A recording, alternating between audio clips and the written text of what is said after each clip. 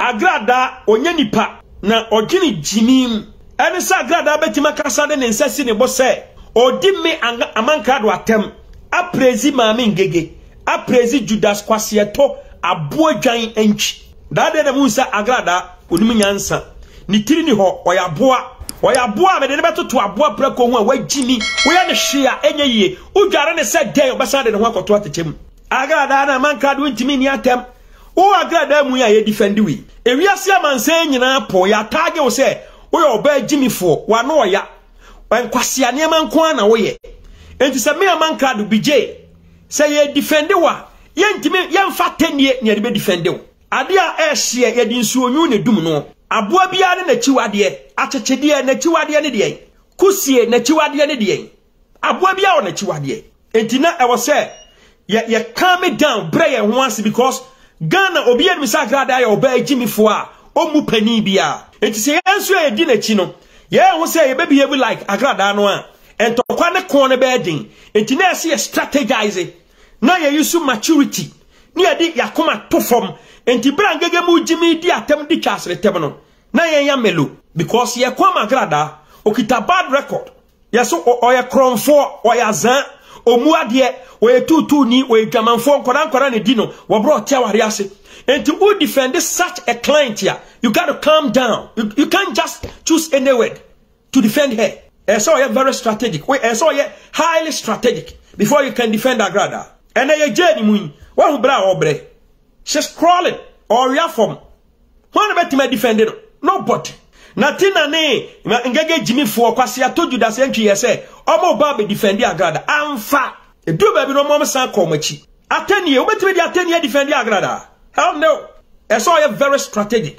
nti Agradaa adwene se aso bia suro no ye ni atemo ma no ba be kira Agradaa se ye betima kono style bia bi ntime di atenie ne start wo no jimifo Agradaa ko no ne no ya ti ase wo mana heavy fire no hunu se oka obeka che se de wo ka no obokia obeba ni true story ama na gimu adawo ene obetena se a Amankrado bedi matemu a me de be call Obofour so Agradaa we agimifo pa ene me di watemfa call Obofour so bra obeka me ntokwa 3 months na mankasa no na Obofour wa ifa se ugina we wo soro no fom o ro ho na ugina hwemo ugina dwaye na ro ho na uba be dware a hwe wo body Agradaa hwe wo body o na wo de fa check hwe se e de be pa na wo de tell me I don't want to sound personal.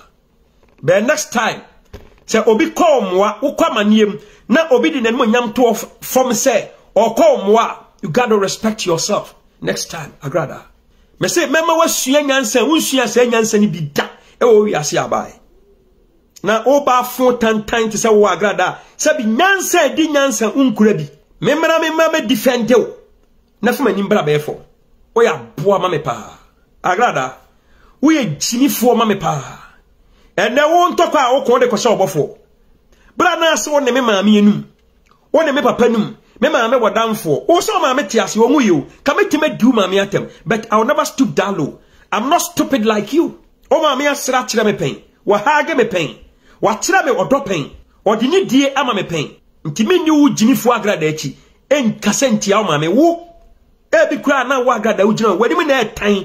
Oho na anya kono ana wapompono ayabere by force e bi kura na meche opani na me be makwa ma wo kwase aba te se wo Agradaa ba jimifo asebe o ro drosso a obi kura betime de pure water adi brass komede wo me ma won fom ani mefo se wa bokro no wo Ghana anya sika nti wa ne wa de abefu ani so ne na bana de ye okura so nyansa bebe mu asua no ne Santiago ne na bana de ye usa asia kwa mese kan wanu tumo me ho na wasom nyo me enkasa mo mi din ba bia o obo mi din bia minya free time bia minya last chance bia I'll come and respond you once bi ja odin bo na me kan asem biem ko me hu se asem panifo bi tuufo but still me hu se wagimi me yan kama asem o se wo ye wadwen se wo pese wo nya o peace wo ho a don't even me kra nya example in your video ko o try say anka wo oni me ba ye ana me man hunu se we small we makwada na me ka so be pupu tu aba be so di kan be bo audio ana ma bo audios amam de o baby am double me say enka sa e ma me din pie mfiri wa because I hate you so much we nipa bia sa de ma regret say wo jimifo ba we say mbedi wachi no me ti udin kura se me mfe wo ba kwasia me hu so kwasia bada e o mi wiase hwamanie bebre ba Agradaa wo kom Amankrado me sori gina ye anya ofe da me ti se udi bija atem ana mu sa Agradaa wo ya boa mu aboa he de wa bije de ne life eto tata e wo court dan anim asia fe na beka se me se me mfa wo ba nkire jimifo enkurase niam a wo ye ni social media bebrebe e de gya ye no so e gina sori de mbu mu ne say kurase ni kwasia enipa enyata betena wa sori dem. I don't know what is wrong with them. Me ba Ghana me di 2 months me si wa sori dem how many times? 1 no kwa me fa so de ba be chiawo kwasia kwa ka me ye jimi wa hu ya boawo se ebia wo be gya wo kro no but still what does ye kronfo. How should I have to risk my life supporting such a reckless soul like wo Agradaa? We are reckless. We jimunsu ya nyansanda. Kamenka uni matem. Emprezi nkrofo na no pese nke yenkun no. Krofo na no pese omgu animu ase no. Ka omprezi wo. Aboata Agradaa. Se wuni sade ya metia. Kabe yensu okura nkansa bi no moda. Sebe ya o papa, menya oboni o, me no na menya oboni o. But enya me pone. Emfa bone ma me so. Agradaa, me hate you too much. I don't know why. Sadia na we no. Wo san be also we play victim. We are boa. We oba na me respect you. Na you on say we too tough. We a guy bro so me untimi enya na otaduane ma midi. We aba we enya na wo feed me a. Untimi nya tough wo me so. Me nya chop money wo hwa. Me ho nkire me bo obosia wo ho no da. Untimi nya tough wo me so. But sadia na ya de bia ohene ba se wa bonsu aka wo ho. Learn how to respect men. First job me fra ba we the way girl is tete ne ho kire me no I was shocked. Adanya eni amanfo se Amankrado woni di nkomo oba record eni nti ontene ho nti wantene no eya me ya bet man kasa esen enkomo ni Agradaa akokodi ya medin akokopie mu ho Amankrado e kansem fungu me so ti na mpese me prove Agradaa won se he ba se wabonsu onya me nyonko cause me nyonko ne mawa na omubu me me so me buom ohe ba se wabonsu omu ade me omume me ubu me a na mabu bi nti obi ba gen se obofo ne Amankrado ne soma no obofo ne Amankrado ne soma no tie ni that day me first time get disrespect me hu bi da but me fa ne normal because obi o hono ma we shallow minded Amankrado a record obi aba wate da bi yes Amankrado ni ndin komo oba record yes enso da bia me na yaman for record me ba bontin but as a journalist as a well-known presenter woni mo de obi se woni oba pa me ka kokasa oba record e de be nkomo na ani ni kwakodi a usuro so oba record me asem bi e be pie frima no aba ba record me I don't have a problem so me na me copy me wasa na me no kasa and I record me. Next time I will learn a lesson. I'm pouring my heart. As far as Ohiriba Sewabonsu is concerned, she must learn how to respect. Opia odimini bia eneni asema mo kafa ne ho. Enne Agradaa de no de Agradaa me tamfo sese. Be no kura ba kope. Oni ni pa ne kwa akosere ne o. Otena no asan so camera. Madu o montam asem bebre bet enya no ntina mbae. Omeni basere ne o chena besan so kap enna ehye Agradaa ma Agradaa de voice ne ba bonten me no mesere ne ema wo chena ho asem ma mfa meto social media patot mase ana enipa nsem aya e too personal ya me mani nye ho se me ka ho asem on my platform wo kwa kodi nkomo ya record no ne nkomo no kodi ye busa se RTV director ne soma no ano no a ohine ba se wa bonsu se oba manage Agradaa oye ba oti TV nanimu a amanfo odwene se unim nyansa paa o but o ye niam bi ahwenie enipa wo kon do se wunya be oba manage no aba se program amoye ne Monday to Friday I stand to be corrected samoye ne 5 days ya Agradaa ho nsem ba mo betima treat ne nsem from Monday to Friday mo cancel amon come in favor no especially you on come in favor no o kon do say unya be manage se nipa no It is a wajitu se managina. How are you going to repair the past damages, you know? There is no the way we are working, man. There's no way you can manage anybody. I'm being honest to you. There is no way you can manage anybody. One, we are quick-tempered. Obofour very easily.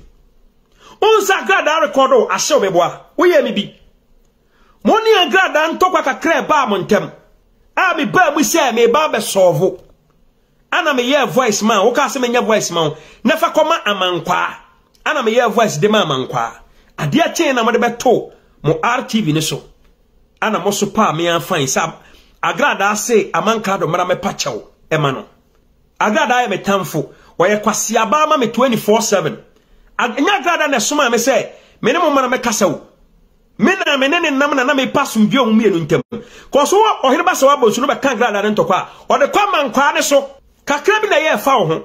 Be na me mpeda ayi no confusion na ne do mo ntem no. Ana me ye voice ma ohire ba se wa bonsu. O ko born life. Oh wait, so man kasa. Wa frɛ me ma peke o call. Ye kasa. Minima adwia o nyaanya. Odwene sɛ me nteme ho ne nkasa. Wa frɛ me eye early morning in America. Eye rush hour. Afɛn madu adwuma mama ye set. Enti manya da agye na me respect o. Na ma peke o call wa. You must show me respect. Don't talk anyhow to me. Like your small boy. Which I'm not. I no cut me just like that. Let me say, me nya so so be frame me biem in her life. Amankrado no obi a elbow ne bra. Is that what you way? Say where you can choose. Shall we do the masters in flow? Yes.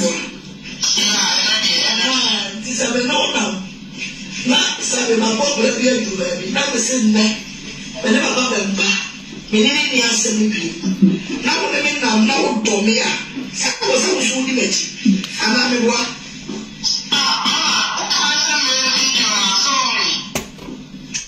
Well, said your orca say, mama, opa ma watchena.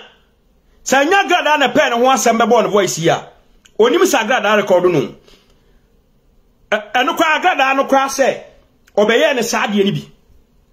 A dear chain and once a bano atamacotuni, TikTok wa odin huangro, and a man Agradaa voice. But Agradaa no one smart, where Jimmy. Na so slow down ka krama girl no. Ka girl be kasa mo. Be minim voices ya hodo awanya. Ebi o comfortable. Nti I stand to be corrected. Ebi anu wanya enough content. A obetimi dia discipline girl. One said the oka say, be opa ma otina ma ho asemmra.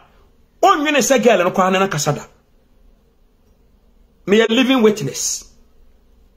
Onim se ne di agro. Ana oni respect manipa. Obune homo o respect o tamwa ebia o hia bibia firi ho. Wate se me ne Agradaa akon. Wate se me ne Agradaa eden akon. Nana wa o say the sound is too loud. Malone kakra. Nti me play next audio ya check na me hade. So ahun wate se me ne Agradaa akon nti o ya fast. Na wo betie de ekofa antokwa na baaye obaaye no when share me correct time because me na me nwene boni bia nka me be di nkomo be ka me ni nkomo say bia me kose obi a kire no be ka me ne be kasa but offer me wrong time mpo na I was ready to talk to her ko no me kasa more than a year ni na me ne nkasa more than a year oh nti o te sa me ni Agradaa akono o be fra be pe ni enti e ko be pe information nti wa nya me ne man kasa dem say e hono mo an o e fast no kofra Agradaa. Ana Agradaa record no. O se de wi asete. Se menene kasa nice ya minimi nkebesi. Se onyame leisure time ana se bia me ofie. Ana me nam kwaso a me kwadwuma, ka menene betima kasa be no, ka betima kasa loud. Ka betima kasa freely. Be we ofra me na me wadwuma mu. Sa tie voice ni biem. Na yenda just voice no. Obi a elbow ne bra. Is that what you way? Say where you can choose. Nipa o pesa o ne nante. Yes. This is no now. Na sabe ma pop le bia du baby. Na me say ne. Me never got them back. Me ni asem bi. Na wo me na wo do me a. Sa ko so di mechi.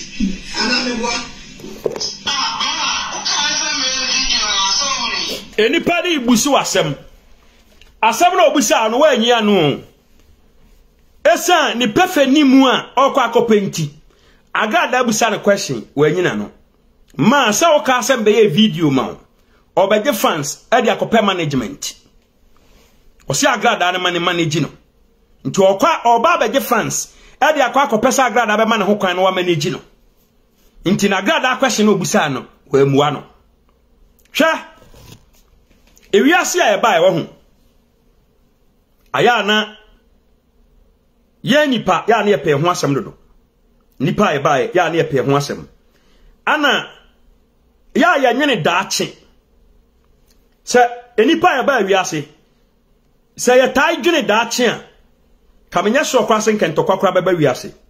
Let me give you practical example. Nana Brown oni sofo osu bempa ntokwa ya omo peke ye with Nana Brown ereba nsem ne ka kirewo e kan nsem bebre e na kire me no mienu nyina nsem e ka kire me ne se odo abai na di a kire obi ne no o kina unim ne besie obetima yuyam ayu odo kroje e di a kire obi ne o kina sa nipa no e kire nsem ya ne doso na o hwe Nana Brown do akono a oyiye e de kire sofo osu bempa ene na asori ene ne ma na ade akyenye sofo osu bempa kro ya ama ayi na tina maame ngege asori agina brani say egu Nana Brown adwuma oya e kan sem bebiri e de kire wiase na oyo obi a wogene nso kwa kiri a ema ahotoso na ogitum se ewiase bibia e possible wan to bo ase enya botra asemi betimi ahyew nyame ampata ba no aduro mahumida ato nipa bebere yes ato nipa bebere asam timi hye obi ofa aduro anu anom no wakunu ho na Nana Brown ye nipa bia enye nyame ne do no ana enye dwen no dwen kwa kiri a Nana Brown ko betime kunu ho yes yeah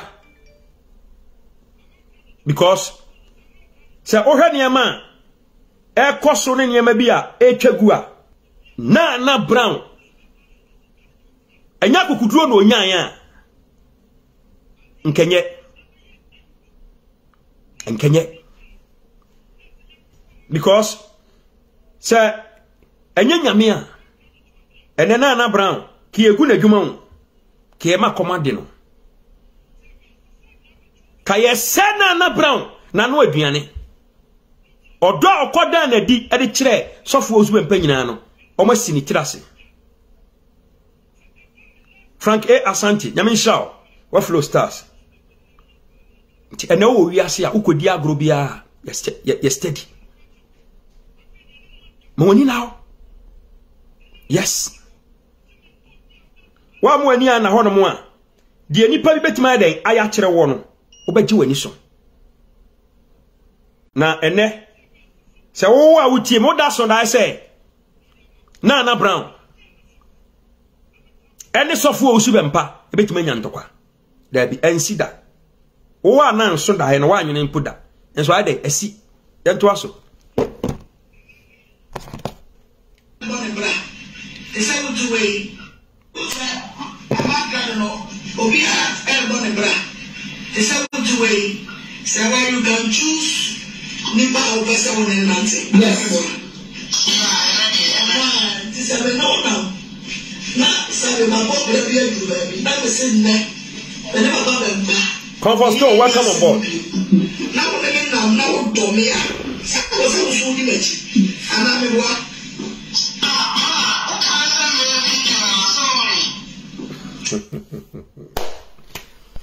Agradaa sama o kan me digest amano Agradaa say wa bone bra adru baabi ana o se ade a oye no onye biem afi ma bo wate asem no mu nyina asem Yaba tene srane abasa me ba be ponchi loopholes e woni kasem na me dia kasem bi a kire de anti Agradaa asore a wo konkwase antokwa ene o pe de ne ntokwa twitwiri Reverend Obofour yasi wi aso o pama boa na so anya no a enkasa ne ho bon Agradaa pa onfa Bible wo kyena enyina na asore dem ankanche na asore ma nyina se odie bibi nti menko ho na ube jara Obofour dimbo ebrepam twamanfo ba yanko Amankrado obi ebone bra say why you can choose nipa opese one nante yes Agradaa na kan wo se obetima choose nipa opese one nante yentie no ono achusu se one sofo osu bempa ne benante ono achusu enipa opese one nante yanko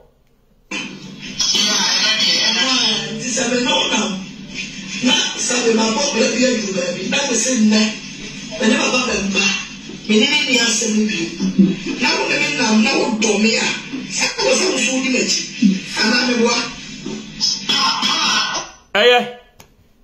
ohene ba se wa de ndie enhwani mu response no de ma Agradaa no nye ho na mepetie se wi asifo na ba ju usu bemba dia me kwa me ndiri ni da oyotofo mutio se wi asifo na ba ju usu bemba dia me kwa me ndiri ni da se etam last se ya de se ka to me se me yo usu bemba ni na me nyanka me me twamiti because me ju usu bemba dia me kwa he me ka no kwa cho afi de ni mo da ho eni mo ada ho nti me bo bia be papa no me bo kokko dan se ne nchen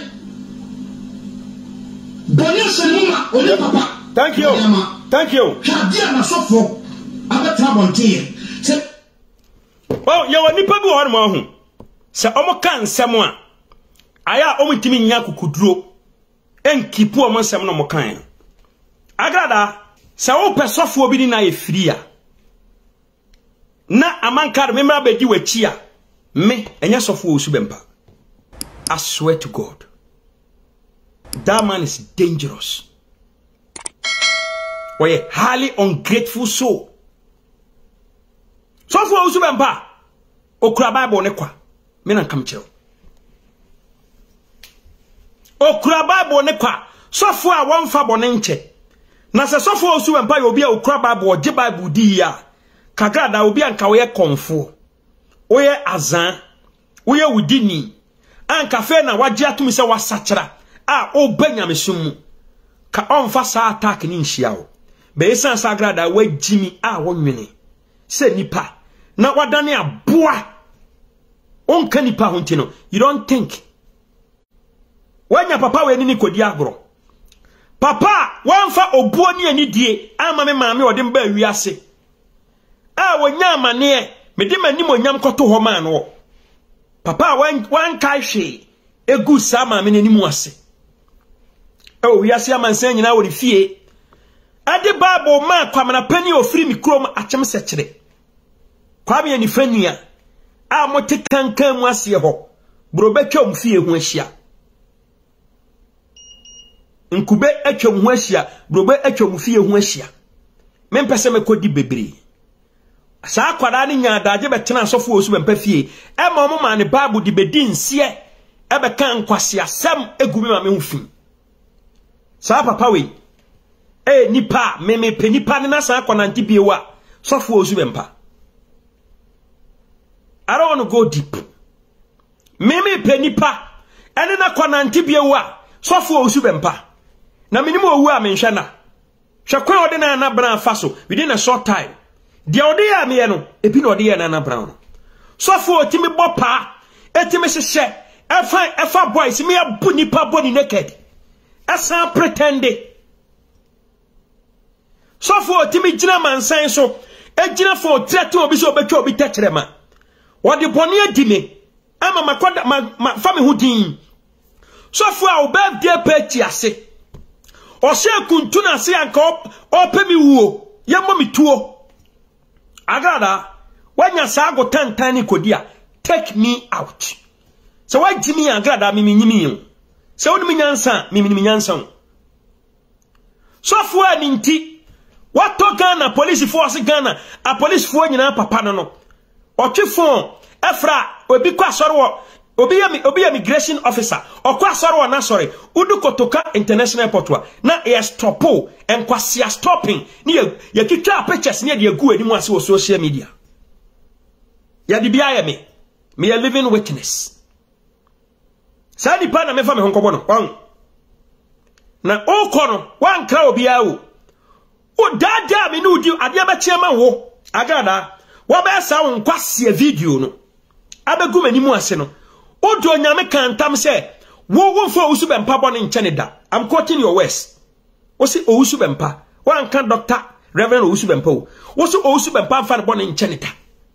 Na o do usu bempa bone be che na just wo bepa me BJ wo bepa ye chaw ansa do usu bempa bone ya che no on kwan kwankwaje usu bempa chopa Agradaa wo ye koshini wo ye widini nipa bonefo sa my goodness boni ye nipa te sa wo Agradaa ene wo se wo do usu bempa enti ebra medi wachi o kwasia ma me papa wanyu wagro tantan bi na akodi akone kodi ewie ya say Amankrado baba di atemu a wo de be call Reverend Obofour so wo social media kanokore